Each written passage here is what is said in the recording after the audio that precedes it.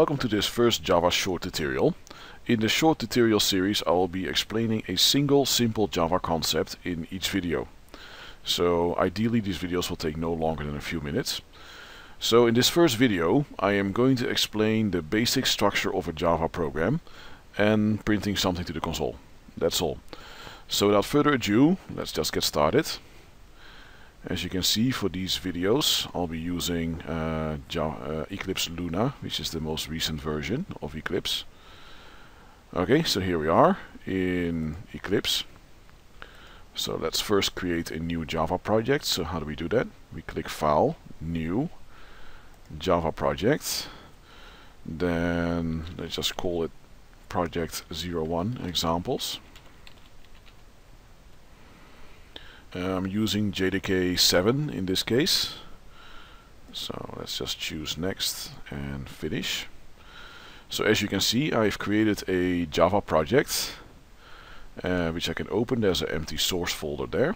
So to create our first Java source file, I'm going to right click on it, choose New, and then choose Java class. So in this case I'm just going to call it example 1.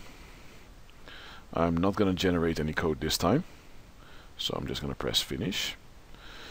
So looking at what appears here on the screen, you can see the basic Java programming outline. So yeah, basically Java programs are written in class format.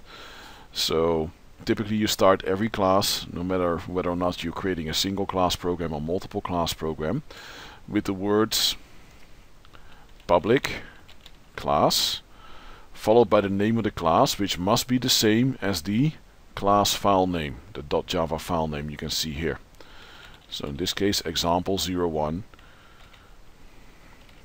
Then use an accolade to open and an accolade to close. So in between these two accolades we will write our actual Java program, and each Java program needs a starting point. So in this particular case, as a starting point in the Java programming language, we create a main method.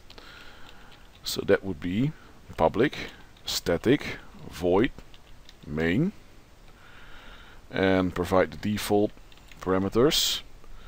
So that would be string array args, correction, not agrs, rgs, args. And again a accolade open and a accolade close. In between these accolades in our main method we can actually start writing our actual program, or at least we can put some code in the main method. In later tutorials I will explain how you can use multiple methods. So what in this case would we like to do? Well, I would like to do a very simple system.out. System.out is used to print data on the screen. So how to print something, you use system.out.println, and then in between these two brackets you indicate the message you would like to print between double quotes. Text or string messages are always written between double quotes. So what would I like to write? Well, I could do the hello world example, but that's kind of a cliche at this point. So I'm just going to say hello video viewers. There we go, and save. So now as to run this program, well, what we can do, there's a few ways. We can right click on the source file, which is my favorite, and choose run as, then run as Java application, or we can press the run button here, or we can do run as Java application on the whole project. Since I'll be adding more programs to this project, I will go with the first approach. So I right click on the source file, run as Java application, and then as you can see in the console below, the message hello video viewers appears. And that's a basic Java program. See you next time.